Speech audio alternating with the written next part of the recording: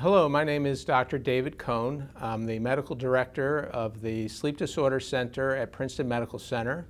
Today, I'd like to talk about some of the significant health consequences of sleep disorders. In the Sleep Center, I would say that the most common conditions that I deal with would include obstructive sleep apnea, insomnia, restless leg syndrome. For some people, it's just an inability to get sufficient amounts of sleep at night. They don't necessarily have a disorder of sleep, but really of the amount of time they have available to sleep.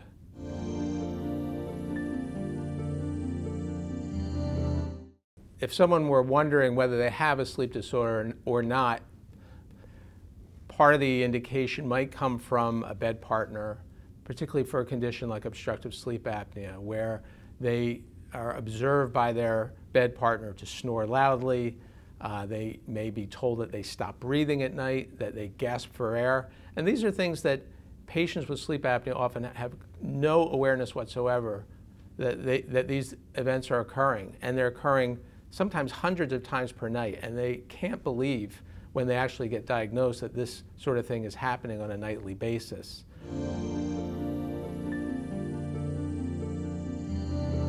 A number of people are not aware of how important it is to get sufficient amount of sleep. And there are a lot of studies that have looked at health consequences of insufficient sleep.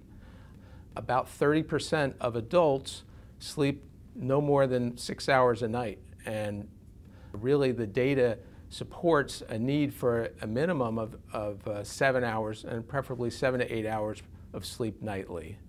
The medical community in general has been remiss in evaluating people in terms of their sleep quantity because it's more than just being tired as a consequence of not getting enough sleep. There are significant health consequences. And just like we should screen people and talk about their exercise level and do they smoke and how much alcohol, we need to be asking people how many hours of sleep are you getting. There are other health consequences that can affect the cardiovascular system. People who don't get enough sleep have an increased activation of what's called the sympathetic nervous system, which is your fight or flight response, where you produce excessive adrenaline. That can cause your blood pressure to run higher and increase your risk of other cardiovascular complications. There's an increased risk of diabetes. People who don't get enough sleep, they often have an increased appetite. They often will eat the wrong things. They will gain weight. They tend to be more sedentary. They may engage in late night snacking. There can be mood disturbances associated with insufficient sleep, an increased risk of depression. There may be increased ability to tolerate pain. So people with chronic pain syndromes may find they are requiring more medication for their pain if they're not getting sufficient sleep. And even some data suggests the possibility of early mortality as a consequence of chronically having insufficient sleep.